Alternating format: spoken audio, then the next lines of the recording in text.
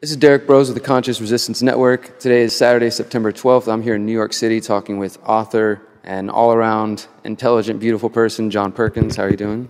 Good, Derek. Great to meet you. Great to be here with you. So I just heard you speak. We're here at the 9/11 Symposium, and we're hearing a range of theories and ideas about who is behind the 9/11 attacks or what the results are and efforts to declassify the 28 pages.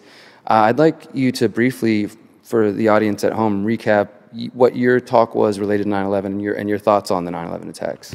Well, as I said in the talk, I have no idea who was behind 9/11, but I do know that whoever was behind 9/11, they succeeded in accomplishing what we were all told Osama bin Laden wanted to accomplish. They basically destroyed any semblance of democracy in the United States. They've created a police state here, an economy that makes the rich constantly richer and the poor poorer, and the middle class is pretty much disappearing. In a way, the gap between rich and poor has widened. Out of every $1 billion of money, of wealth that's created in the United States today, you and I, the average citizen, gets $1 out of every billion, and 1% of the population gets most of it. I mean, things have just happened incredibly since 9/11. Many, many more economic hitmen in many different guises, lobbyists, lawyers, promoters, executives, all kinds of people, many, many more kinds of jackals. Now they're flying drones and over us, over our cities, as well as in other places. And perhaps most of these drones have the ability to assassinate people. They are assassinating people in the Middle East. It's an estimate that our drones have brought down about 6,000 innocent civilians. That's an estimate that's done by military veterans who've pleaded with drone operators not to do it anymore. But the fact is it's being done. And now those drones are flying over us, too. Since 9/11, everything has changed. It's just gotten worse. The good news is that a lot of people are also waking up all around the world, including in the United States. There's a consciousness revolution. We're understanding that this system is not working. 5% of us live in the United States. We consume roughly 30% of the world's resources, while half the world is starving or on the verge of starvation. That's not a model. China can't do it with 19% of the world's population. They can't do it. Brazil can't do it. India can't do it. They're trying to recreate the model, but the fact is it's not a model.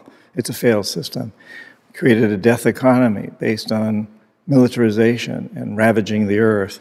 And now we need to realize we've got to create a new kind of an economy, a life economy based on cleaning up pollution, helping starving people feed themselves, creating new technologies for transportation and communications and banking and everything else that doesn't tear up the earth, that recognizes the resources are all here. We just got to use the ones that are already out there, essentially recycling. So everything's changed. Absolutely. And you mentioned just a moment ago your book, or you mentioned Economic Hitman, and that's the title of your book, Confessions of an Economic Hitman from 2004. I wanted to, like you said, everything's changed since 9/11.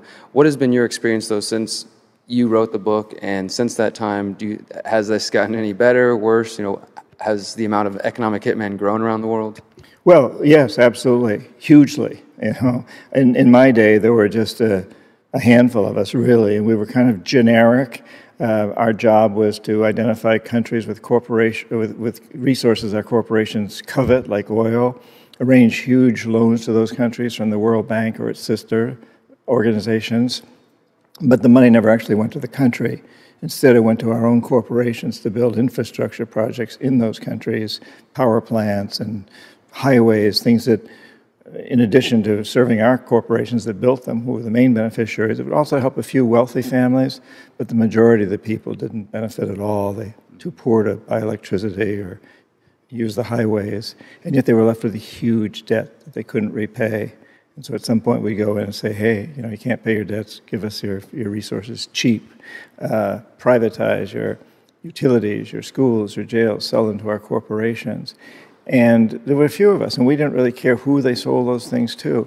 But today, those people are still there, but every major corporation also has its own version of economic hitmen. Monsanto does, Nike does, Kmart does, Walmart does. I mean, everybody, all these big corporations, all the oil companies, they're out there just promoting their own products, goods and services. So it's gotten vast. You know, the world's changed tremendously since I was an economic hitman. And since the book came out, which was in 2004, and I was stimulated to write it by visiting the ground zero after 9/11. So basically, the book, the period between when that book came out, Confessions of an Economic Hitman, and now, and I'm writing another book, which is the follow-up to that book coming out in February of 2016, I've gone back and really looked at, so they almost coincide, 9/11 with the writing of that book, and so these same changes. It's been coinciding. Absolutely. So one of the things I wanted to ask as well about the book is I was doing my research on it, and when it was released, shortly afterwards, you had some critics come out and say that the stories that you tell in there were, fabrications or based on lies, and the U.S. government said that, they've never had anything to do with you, that they don't, like the process that you described, the recruitment through the NSA, that, that doesn't happen. Now, is that what we should expect, them to disavow any knowledge of your work, or, what is the repercussions of you coming out and speaking? Well, yeah, the State Department published a misinformation website, which sold a lot of books for me, incidentally. And I since have learned from people overseas that one of the reasons that was done was because U.S. ambassadors and other diplomats from the United States were constantly being asked by people overseas, so what's the official position on this book? What do you think about this book? Is it true? And ambassadors and people didn't know what to say, so the State Department kind of was left with no choice but to publish an official statement, the website that these diplomats could turn people to. And it was kind of funny because the whole premise was based on the idea that I say that I was recruited by the NSA, National Security Agency, which I was, and that's the records to prove that. And they didn't contest that. They said, but the National Security Agency, this couldn't be true because the National Security Agency, and then they quoted its mission statement, which basically says all they do is cryptography, encoding and decoding messages. And of course, we all know the National Security Agency does a lot more than that. And now it's become very clear. Bechtel Corporation tried to sue me. The Summer Institute of Linguistics, this missionary group, tried to sue me. So people came at me. But I had very good files, backup files, and I sent them copies, and all the lawsuits went away. They just dropped them. The New York Times did a major article on the book, and they vetted it very, very strongly. Went back and looked at my college records, and they concluded that it was true, and as much as they could determine. So I think all of that's way behind me. And I don't even get asked those questions anymore. I think that's people know that that's all true. And of course, I get state propaganda. Yeah, state propaganda. I'd get passports to prove I was in all those countries at the time. It's obvious that the company I worked for, Charles T. Main, my resume of chief economist there. So, they tried, but it didn't work too well. In fact, I'd say it backfired because it sold lots of books, which is the last thing they wanted to have happen. And like you said, when the government comes out to release disinfo about you, that usually gets people to look at what you're saying. Let me see what this guy's talking about if the government wants to discredit him. Exactly. And fortunately, there were a lot of things in the book I didn't say that I wanted to say, but I didn't have backup information. And I'm really grateful that I only exposed things that I could prove, that I kept a lot of files. And so that was very important, because if I couldn't have proved some of those things, it might have come back to haunt me, even though it was still true. You got to have the evidence. You got to be able to stand up in court if you need to do that. I want to shift gears for a moment to talk a bit about the other side of your work that you were involved with and still are involved with before the book, which is, promotion of indigenous cultures and belief systems and shamanism and these type of ideas, which are definitely, close to my heart and to my particular message. So if you could just let us know a bit about how did you get involved with that work? How did you first come to be involved in Amazon and ayahuasca and things like that? Well, when I got out of business school in 1968, I joined the Peace Corps, and the Peace Corps sent me into the Amazon. And at one point I got very, very sick. I was dying, and I was deep, deep in the Amazon. A 2-day walk from the nearest road, another 2 days to the nearest doctor in rickety old buses. I couldn't get out. I was dying, and a shaman saved my life. It shapeshifted me in one night, and that changed my life. Just feeling that and seeing that, and a day or two after that, I was fully recovered. Had this amazing experience that night. Where what I saw was that I'd been brought up in a very old traditional New England family of eating very uninteresting foods, if you will, no spices, meat and potatoes basically, and practice, you got to wash your hands a lot, strong hygiene. Suddenly I'm living with people that have never seen a bar of soap, and they eat things like squirming white grubs that you take right out of a tree, and they drink a kind of beer called chicha because you don't drink the water from the rivers because there's a lot of organic material in the rivers. They know that. So they drink just chicha, which is made by women chewing and spitting manioc root, yucca. And so I'm drinking spit beer, a lot of it, because I can't drink the water. I'm eating a lot of these strange foods because there weren't any Cliff Bars. and I'm getting very sick. And I saw on that journey, that shamanic journey that night, that, every time I ate these foods or drank this drink, I heard a voice saying, it'll kill you. Probably my mom or dad or somebody, this mindset that I had that it would kill me. And I also saw on that journey how incredibly healthy the Shuar people who I was hanging out with were. The men are built like Rambo. They carry heavy dead animals that they've killed. They're hunters, and very strong. And the women, well, I was in my early 20s, the women were looking very good to me, And so on this one night, on this shamanic journey, I saw that it wasn't the food or drink that was killing me, because they were very healthy people. They were eating and drinking the same stuff. It was a mindset.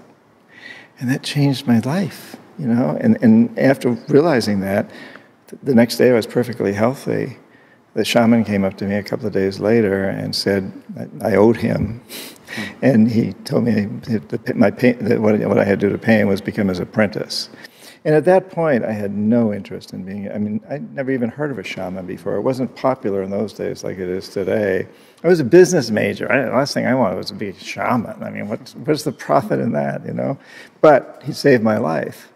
So I agreed, and it launched me on a whole new course, and I've been on that course ever since. And teach it now, write books about it, continue to go back all the time. I fell in love with those people. I fell in love with the jungle. I never get sick again. I stayed in the Peace Corps for 3 years. It's a 2-year course, and I extended for a year. I would have extended for more, but they wouldn't let me. But I go back all the time. I was just with these same people in the Amazon about a month ago.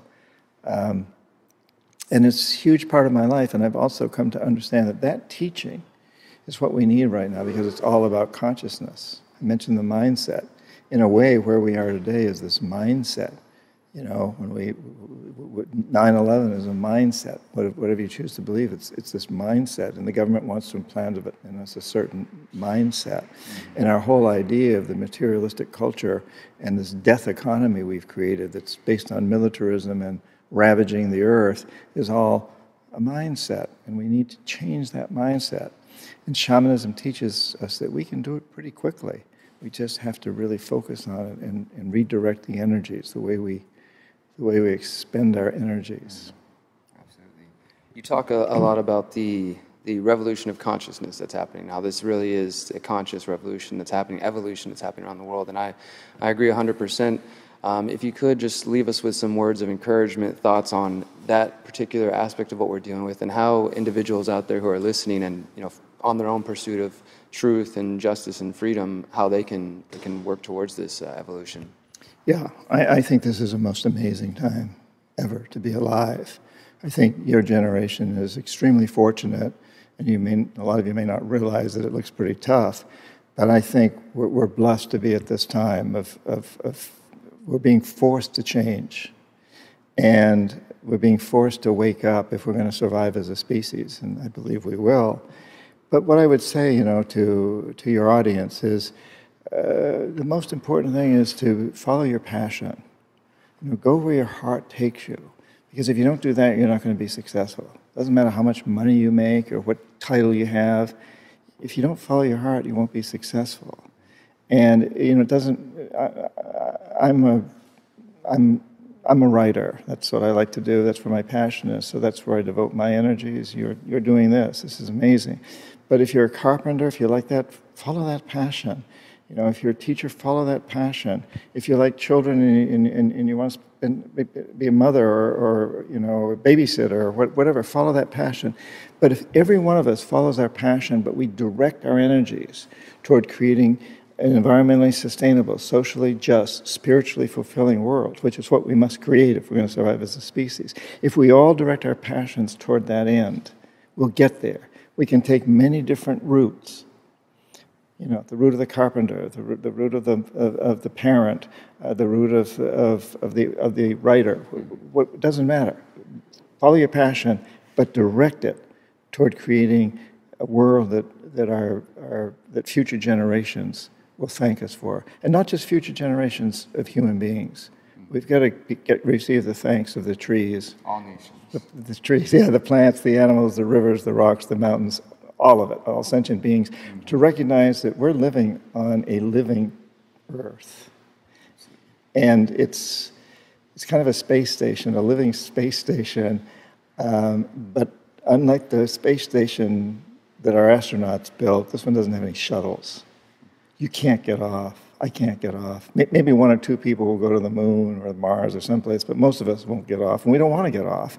So we got to take care of her. We got to take care of this living Earth, and that's where shamanism is really helps us understand how to do that and the importance of doing it and changing the mindset, changing, as I'd say, change the dream, change the paradigm. Absolutely. Thank you so much for your time and your work. My pleasure. Thank you for all you're doing, Derek. Keep it up. This is so important. Keep it up. Keep speaking to your generation. Keep speaking truth.